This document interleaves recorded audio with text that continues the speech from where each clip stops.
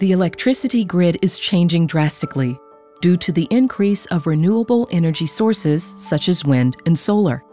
The power output of weather-based renewables is fluctuating and hard to predict. Since in a power grid, demand and supply must at all times be balanced, the uncertainty in renewable generation increases the need for power balancing entities, referred to as ancillary services. In Switzerland, ancillary services are obtained in a market. The market participants are hydropower plants and conventional generators. Ancillary services are essential in security of electricity, and they cost the Swiss economy millions of dollars. What if we could use existing thermal resources in residential units and large offices to provide ancillary services? The idea of the HeatReserves project is to use the thermal capacity of heaters, water boilers, refrigerators, and air conditioners by delaying or advancing their power consumption based on ancillary services needs.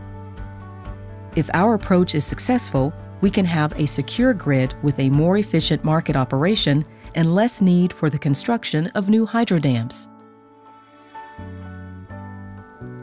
In HeatReserves, we have developed the expertise to employ thermal loads in buildings for ancillary services.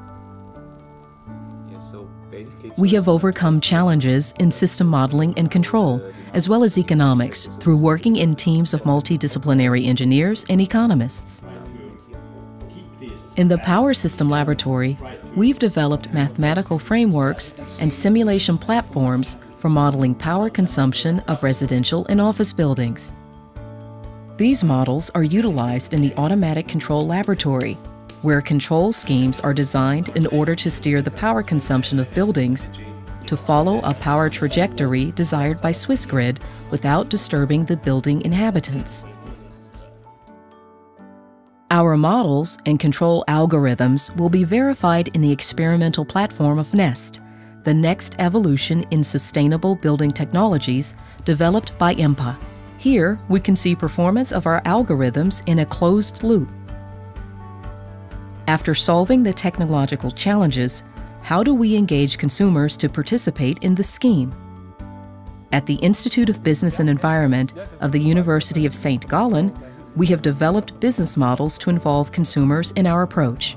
Through surveys and interviews with building managers, utility companies, and their customers, we found the most viable incentives for consumer participation in ancillary services.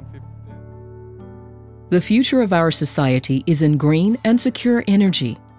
We need all electricity consumers to contribute to this cause.